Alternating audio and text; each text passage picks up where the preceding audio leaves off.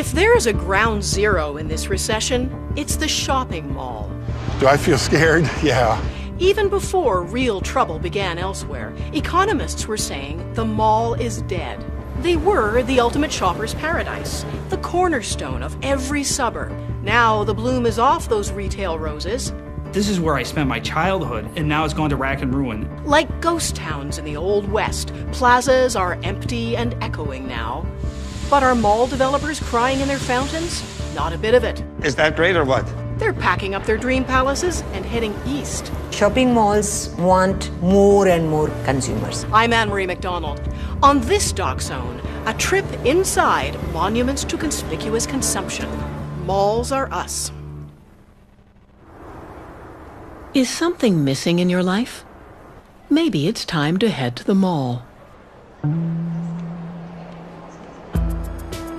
The North American Suburban Shopping Center was created to embody the best that life can offer.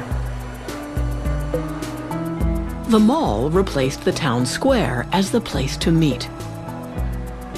It became central to how we spent time and what we dreamed of. But the places we thought would live forever may be part of a dying breed.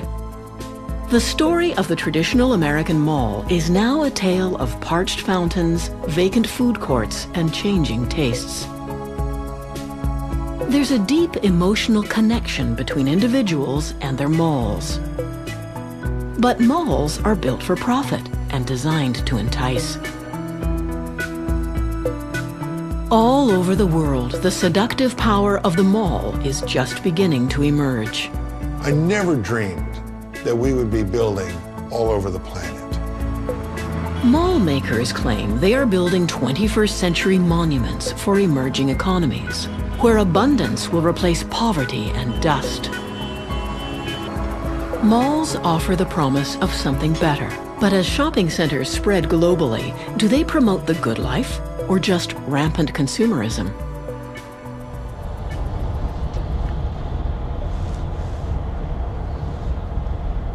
Entrepreneur Ruben Stahl is traveling to the site of his future mega mall, a 331-acre patch of forest he wants to transform into an environmentally themed retail park. Religion, heritage. I pray every morning. Really, I do the whole ritual. Today in North America, in spite of our collective devotion to shopping, it takes almost religious zeal to get a new shopping center off the ground. Ruben's project is no fly-by-night idea. A veteran of the mall business, he's been dreaming of this venture for the last 17 years. The malling of America is all mulled out. This is the last piece of land. Now, is that dramatic? You're going to see that on the freeway where we exist. Potential investors are nervous about the scheme, and for good reason. Traffic at malls is falling off as soaring food and fuel costs, combined with sinking stock markets, are cutting into the purchasing power of consumers everywhere. Many are buying closer to home or looking for bargains online. In the U.S., the number of store bankruptcies is climbing off the charts. In 2005, only 5 malls were built in America. In 2007, there was just 1.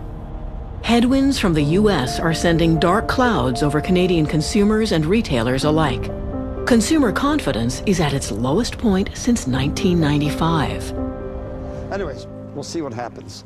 Okay? No surprise there's less money for shopping in malls. Ruben wasn't always swimming against the tide. He made his reputation in the booming 80s as creative genius behind one of the largest malls in the world, the West Edmonton Mall, where shopping and spectacle combine for fun and profit. Think of the magnitude of 111 eateries in a mall. 836 stores. 836 stores at one mall. It's unheard of.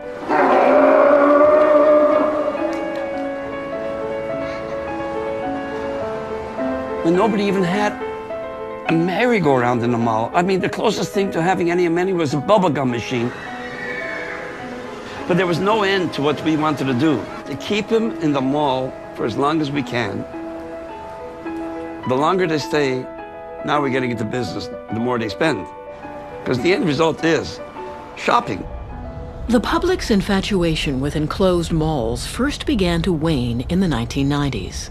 Discount shops, factory outlet stores, and more recently, stylish open-air plazas have taken a huge chunk out of profits. Today, hundreds of traditional shopping centers are gasping for life. Randall Park was the world's biggest mall in 1976. Now, it's dead.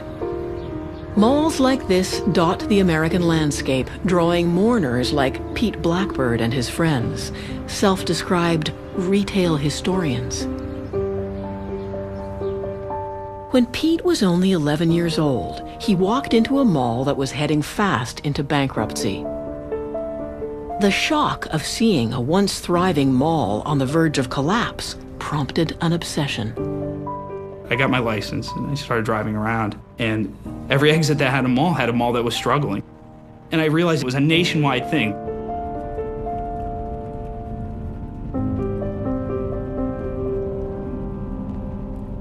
When you first get there, there's this once powerful structure, and you're standing there and you feel this big.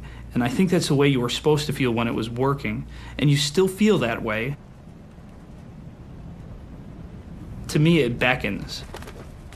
It's this thing that I have to go up and peer into the windows. I have to get inside.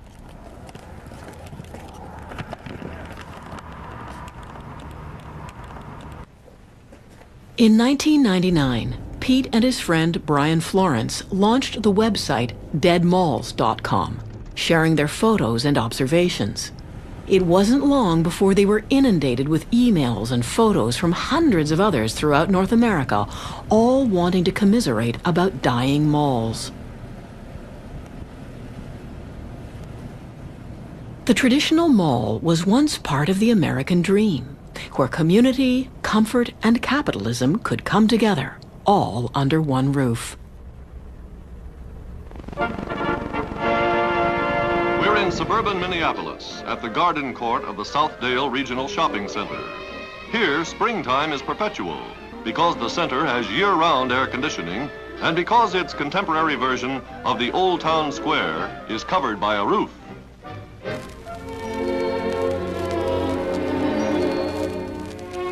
The man credited with inventing the enclosed shopping mall was a fervent socialist and utopian thinker. Victor Gruen, an architect and refugee from Nazi-occupied Austria, missed the cafes and boulevards of his beloved Europe. He imagined malls as centers of communal life in soulless American suburbs, where the pursuit of happiness would be number one, and even the problem of parking could be solved.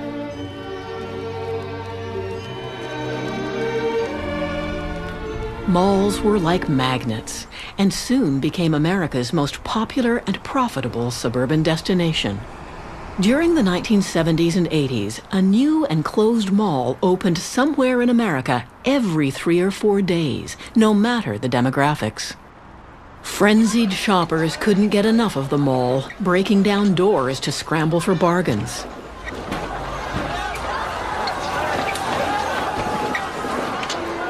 It was enough to give filmmaker George Romero nightmares. His cult classic, Dawn of the Dead, satirized our obsession with shopping. This is a society gone mad. I'm afraid. Why do they come here? Some kind of instinct, memory, what they used to do. This was an important place in their lives. Ironically, John Jurdy, one of the world's most renowned mall architects, hates shopping, but he thinks malls serve a higher purpose. America, strangely, is a very lonely place. Look up and down the streets. There's nobody there. I grew up as a very lonely kid. No brothers and sisters, uncles and aunts, and moved around the country very often and didn't really establish much of a community life, from that loneliness, and my interest in architecture. And I said, well, I want to do something for lonely people. So I said, I'll go do shopping centers. After conquering the suburbs, Jurdy set his sights on America's dying downtowns. He believed the mall could work its magic by drawing people back to blighted inner cities. These malls are more like a park. You come, you can bring the kids and you're still in the sun. And yeah. I'll travel for a good store. I like the different colors and the layout's totally different. It's got to have some originality. I want to go check out those shirts. A mall may not look much like a church, but social critic and professor of religion John Paul believes the similarities are striking. Malls pick up vestiges of religious symbolism. Water is used in almost every mall to help one go with the flow of shopping. There are fountains, waterfalls, streams, little water flowerets, all designed to communicate the religious symbolism of water, which is purification. Mall designers ingeniously integrate this profound symbol. I mean, we're made of water. We need water. We can't live without it.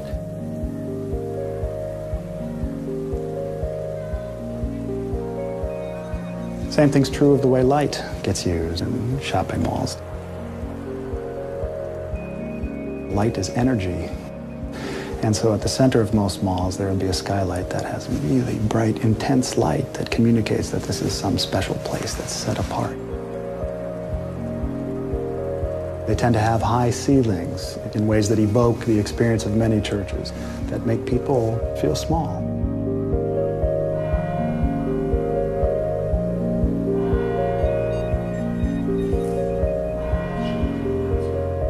By having trees in malls, architects and designers are saying this is a place where you can grow, where you can become a better person, where you can even live eternally, because none of the trees in malls ever die. So the promise is that we can be safe, we can gain a sense of transcendence beyond our fragility. But at some point you have to ask, where are the limits to that? And is life really abundant at a deep level if we're just accumulating stuff? Malls hold out the promise of a safe, secure environment, but there are tight controls. In most malls, like this one in Paris, not everyone is welcome. Oui, allez-y. 101 pour 103. Ici, s'il peut nettoyer les tags, il faut qu'il les nettoie. S'il ne les nettoie pas, on appelle la police directe. Ok. Bon. Allô, remonte par là. Allez, remonte. Qui ça? Remonte.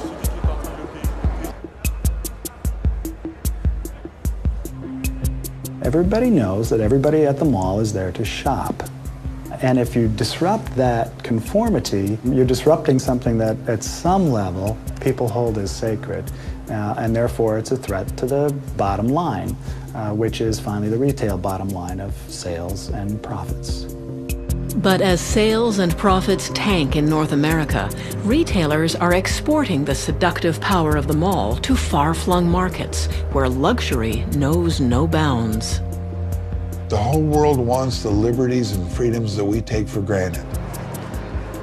Right now, you follow the money.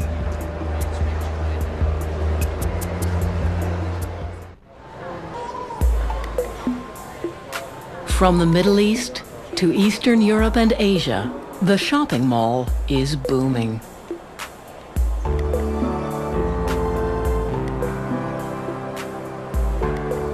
The mall is precisely the kind of safe, controlled retail destination that privileged consumers in emerging economies seem to be seeking. Refined and secure shopping experiences far removed from the have-nots in their societies. どれ？あ、これめちゃめちゃ、後付けじゃない。これだけで買ったで。ショーパンについとっ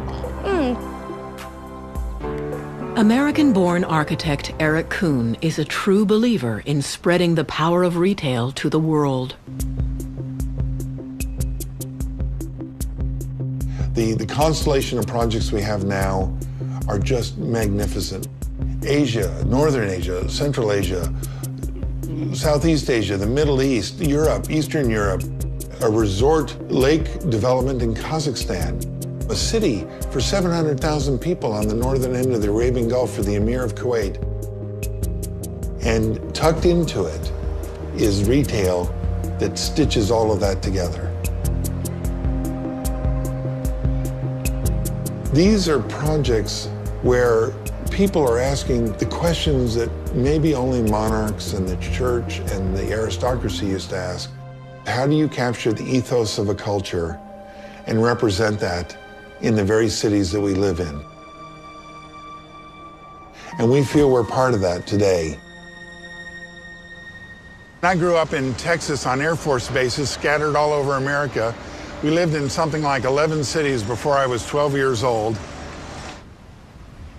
When Dad got out of the Air Force, we kind of dropped down into the poverty level of living. And, you know, when you're making do with secondhand clothes from the Salvation Army store, that kind of alters your perception of the world.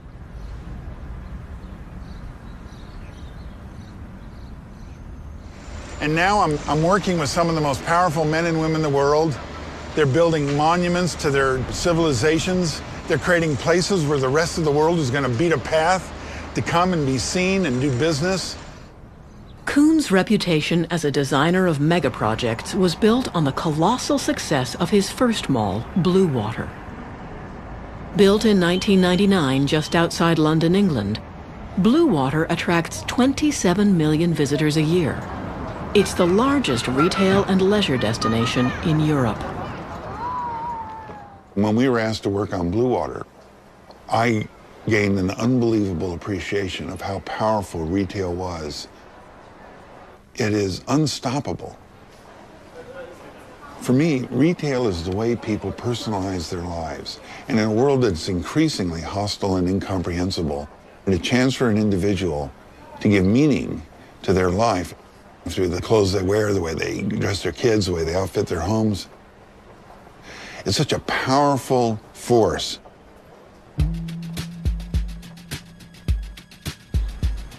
Kuhn took what he learned at Blue Water and brought it to Dubai, an entire city devoted to tourism, leisure, and the luxury shopper. The luxury customers have such an elevated and enlightened sense of the world as a place to visit and a place to shop.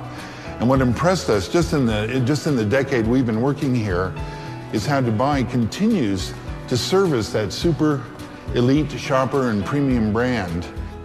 Paul Gaultier, we had Christian Lacroix, we had Christian Dior, and we had Fendi. Brilliant. In the haute couture kind of like, So this all adds, of course, like, to the reputation of Dubai as attracting like world-class luxury events. Elite visitors to Dubai, representing over 200 nationalities, seek out Kuhn's Bergman Gardens, which has one of the highest concentrations of luxury brands in the world.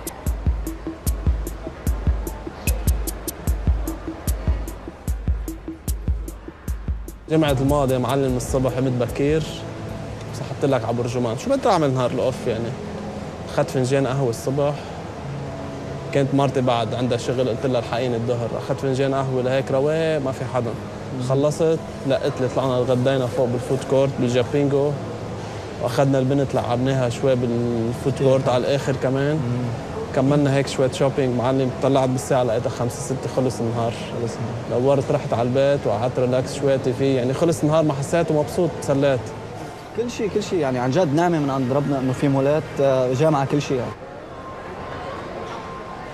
Dubai, there are more than 200 different nationalities. One time somebody asked me, what is the profile of your customer? I said, the only profile of my customer is a deep pocket, like, and a good taste, like, of good shopping, Such success has landed Kuhn an even more ambitious contract. The new Dubai International Financial Center, a retail office and leisure mixed-use project, will be larger than 370 football fields stitched together. You can see the scale of this project, and all of the future of Dubai is on an axis with the mall and the arcades that we're planning. This is the biggest experiment in the world today when it comes to retail, because it's all connected under one roof. Each one of 20 buildings is currently slated to be built here over the next 3 years that'll create a population, a working population here of nearly 60,000 people a day. But what stitches it into one cohesive whole is a collection of over 1 million square feet of retail and restaurants, cafes and service bureaus that make this a fully integrated city center. Normally, such vast retail developments would evolve over decades, but here they seem to appear almost overnight. A ready supply of cheap migrant construction workers from all over Southeast Asia is fueling an unprecedented building boom. There's a great incentive for developers when the average construction wage is only 45 cents an hour. And when commercial developers foot the bill for urban renewal, the public purse is spared. I just am in disbelief that we have this opportunity. I can't believe it. Do you ever feel scared? Scared, my God. Do I feel scared? Yeah. You can't do new things without fear being part of the mix. You know, I mean, Einstein made that famous comment that if we knew what we were doing, we wouldn't call it research.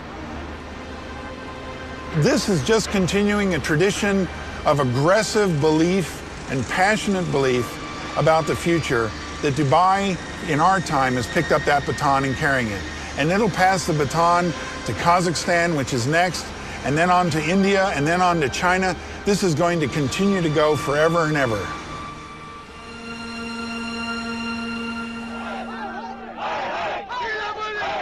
But not everyone wants to shop at the next newest mall in the global village.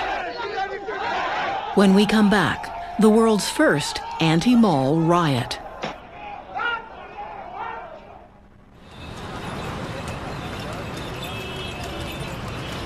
Thousands of miles from the mall's birthplace in America, the shopping center is finding a new home. Only 10 years ago, India had no malls. But relaxed trade barriers have cleared the way for multinational brands to set up their stalls. Shopping centers are being created at a pace unmatched anywhere, anytime in history. All in pursuit of a new generation of shopping devotees. In homes and shops across India, a great debate about malls has been unleashed, often pitting young people's values against those of their parents. Matter is, I'm not criticizing the mall. I'm not saying you don't come to malls. You come to malls, it's a nice place. But you want me to come here every time, as you are forcing me to come to the malls. I feel little uncomfortable because it's limited to only one layer of the society of our country. I will definitely feel uncomfortable when I have to travel outside in the sunlight. There's so much of heat, you sweat all the day. आप अच्छी सी shirt पहन के बाहर निकलते हो and the moment you want to reach to a nice place, वो सारी sweat में खराब हो जाती है. That is why the malls are made ना central air conditioned. Central air conditioned. एक बात सुनो बेटे. See, one should see what I prefer. One should remain with the nature.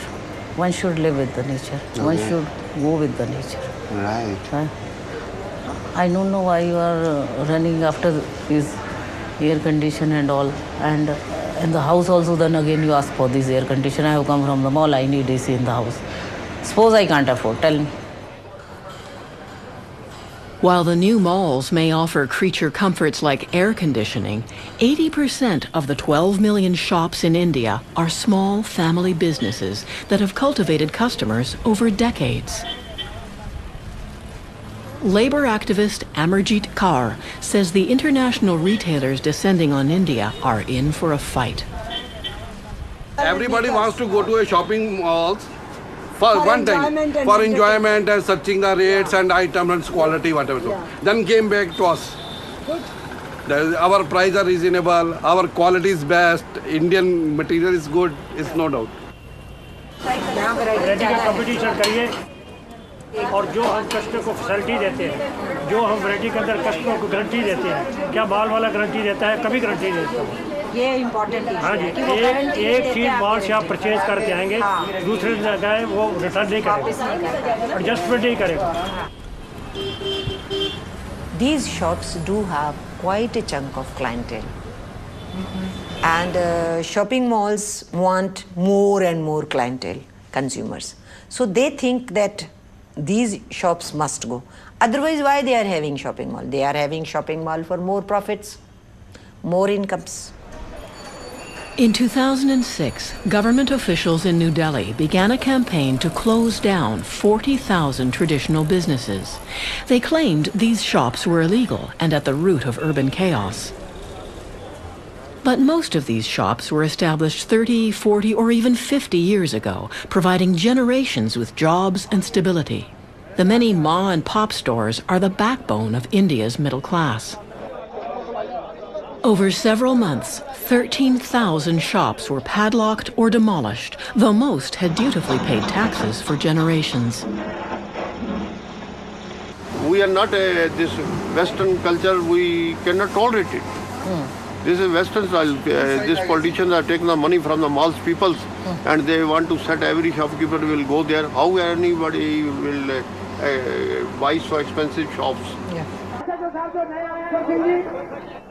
Shopkeepers and their customers took to the streets.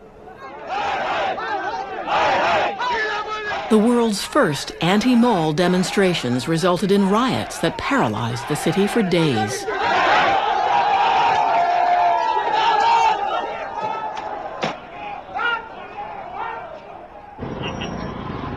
Our wives, our children came on the road. We have agitated it. And we confronted with the police confronted also. With them. We will not tolerate this. This is bloody gundagardi. They are not doing justice with the middle class people. Yes. They want to close all the shops. They are making only money. By many countries, shopping mall culture is just a way of life. But in my country, it's in contrast a very fast process of pauperization, of not only poor becoming more poor, but of middle class going down the drain. Big architects coming, big builders coming, developing into. For them, it's a sort of a business competition. Every latest shopping mall they will create, they will try to upgrade it from the previous one. Do they ever look at it? They give in contracting, subcontracting, subcontracting. But do they know who the people who labor for creating such big, huge buildings, what is happening to them? We have not yet solved the question of clear drinking water to almost 500 million people of India. We are yet to solve our problem for about 570 million people to give them sanitation. Amarjit says mall development harms both shopkeepers and laborers and wants shopkeepers to lead the resistance.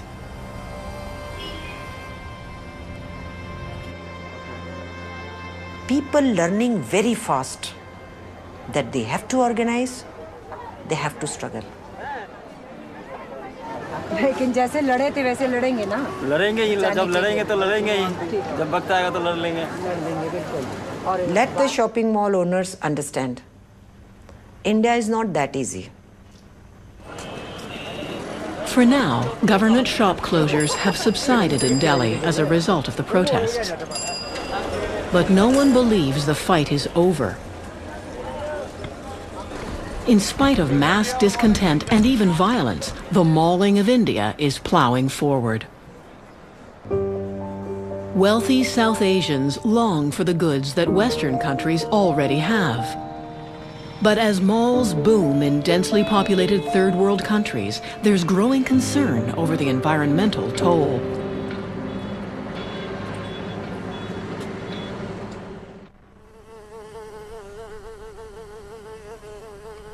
For environmentalist Vikram Soni, mall culture represents an enormous threat to India's fragile ecosystem. You know, when you talk in India, there's a sort of idiomatic way of saying that, you know, this place used to be so uncivilized. There was nothing but jungle here.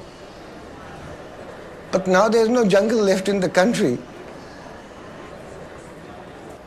You know, you can create waterfalls, you can create, you know, atriums, you can create a lot of things in the mall, but everybody knows that this is artificial, right? And sooner or later, it's going to catch up with you. The Delhi Ridge Wilderness Preserve provides green space and renewable fresh water to the overpopulated and congested city. It will soon be home to Delhi's newest luxury mall. In spite of countless government assessments advocating total protection of the Delhi Ridge and protests from environmental activists, construction of the new mall will continue. Not only will a pristine water source be threatened, the new retail complex will itself consume vast amounts of water.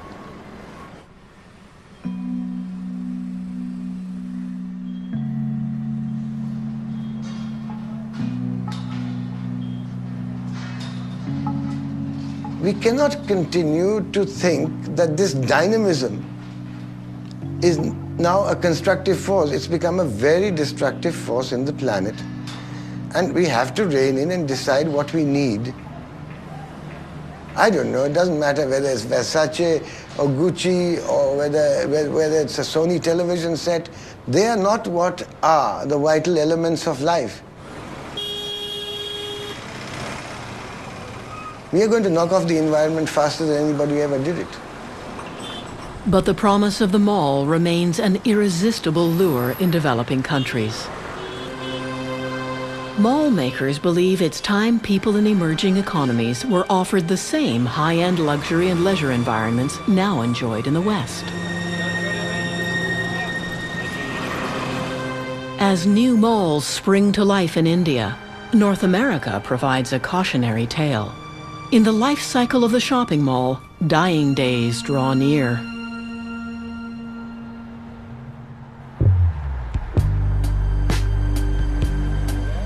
Not that long ago, malls embodied middle-class aspirations of security and continuous prosperity. Dying malls are reminders that once thriving communities can fail, even in a single generation. John Hollick, an accountant from Ohio, writes a eulogy for the mall he grew up with. Rolling Acres, a once hopping, state-of-the-art 70s mall, now falling into bankruptcy. It's like losing a piece of himself. Rolling Acres opened August 6, 1975, with Sears and 21 other stores as a perfect example of mid-70s mall design. At the center was the Court of the 12 Trees, with its unique stainless steel and orange tile fountain surrounded by 12 Indian laurel trees. The mall was absolutely filled with natural light, from giant skylights and those soaring ceilings throughout. Wow. To a poor 11-year-old kid growing up in the depressed industrial town of Barberton, this was like a fantasy world. The feelings that people had towards these malls were almost universal. They would say, my mall is dying, and this is where I spent my childhood, and now it's gone to rack and ruin. Our parents had downtowns that they went, and that's a place that they were able to express themselves and decide who they wanted to be. And for us, it was the mall. There's a spirit to this mall. There's a soul here, and that spirit and soul will not allow this place to die. Penny's has been here forever. I am so happy. Right next to them was a bank also. I forget the name of those banks.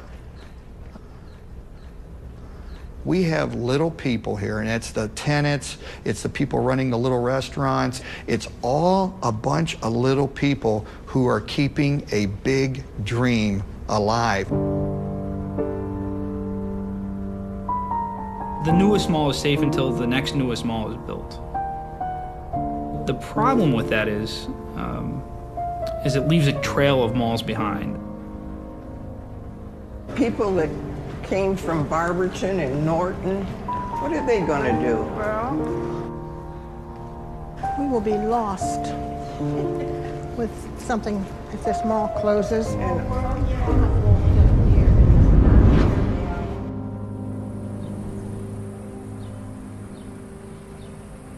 As mall rats mourn the passing of their malls and the failed promise of better times, can anyone save the North American mall? This project is destined to be the best there is probably in the world. I just love it.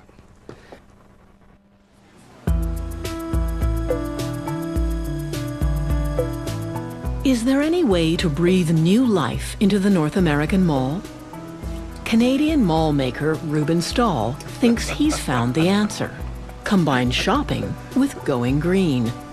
30 years after creating the West Edmonton Mall, Ruben Stahl is set to launch his newest creation, the largest environmentally themed retail project in the world. 14 million feet, 331 acres. It's the first environmentally sensitive project, not only in North America, probably the world of this magnitude.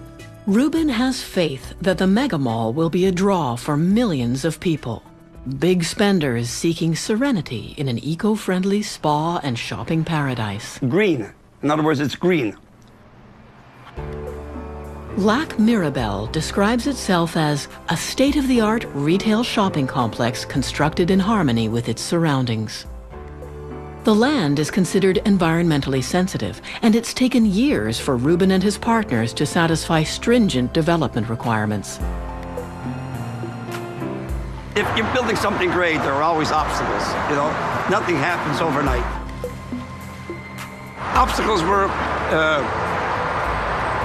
wetlands, which are, you know, government very sensitive to wetlands today, and we had to work around it. Right now, Ruben's dream looks more like a clear cut. But if you're gonna dream, you might as well dream big. They were ready to stop this mall.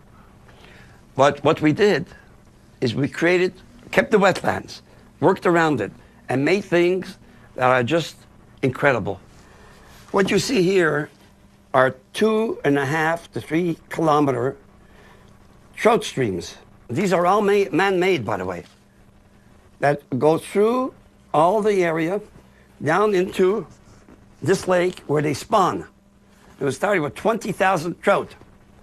The people living here can actually go to their condo, put a rod into and catch a trout and come home and eat it. So now we had to go and find people who can actually design and build these streams, get the algae out and toxic waste out and to maintain them. These are all man-made, by the way. And if you're going to bring the great outdoors indoors, there's no better place to go for inspiration than America's largest sporting goods store, Cabela's.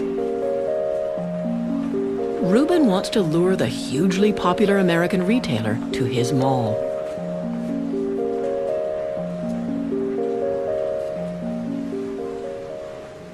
Tell you what, with this outfit, you can get lost in the forest. Nobody would know you're not a tree. It's beautiful. How many Cabela's have you been to right now? Me? Visiting, yeah. Oh, no, this is the only one. I'm building one that's like this in Canada. In our project, I think we're going to have an entire Serengeti type of... You have that here? We do. The African diorama is in all the Cabela's, and some stores even have it where when they have Santa Claus come to the store, that's where they've set Santa. Kind of a unique photo opportunity. On a Saturday, we'll get about 12,000 transactions. On a busy Saturday, we'll get about 15 to 20,000, depending on the events going on. 15 to 20,000 transactions. Man, that is awesome. I can't wait to open. Oh. This is a double rifle. It would be used for large African game. You would use this on, say, rhino. On a rhino or elephant? Or elephant. Wow. $14,000. I mean, you can actually blow a rattle down or an elephant. You know, this is unbelievable. This is a Colt M4. A lot of fun to shoot. Real easy to get good at in a hurry. What do you shoot with this? 223. 223. What type of animals? Not animals. This is made for humans. For humans.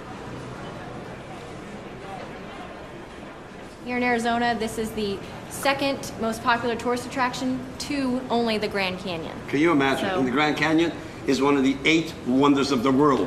So this is the second largest tourist attraction. Can you imagine what this is going to do in Quebec? My God. Far in there, right? Look at that. And that big one wasn't...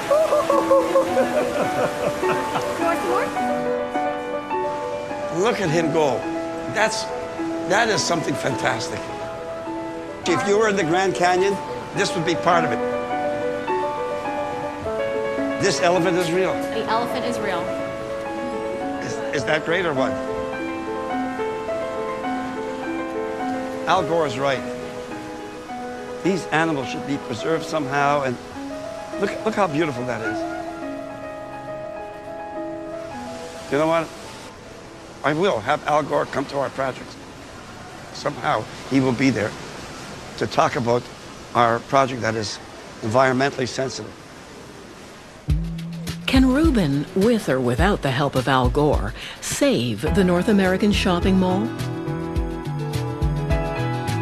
What began as a utopian ideal, a perfect climate-controlled haven for shopping and leisure, gave way to the reality of America's car-centered culture. Today's mall makers have an even grander vision, building shopping centers on the scale of new city-states. When we go build in places like Korea or China or Kuala Lumpur, for instance, or the Middle East, Central Asia or Europe, it's not the disease of the American shopping mall, which is an antiquated experience. It's about trying to recapture the spirit of what those communities were like.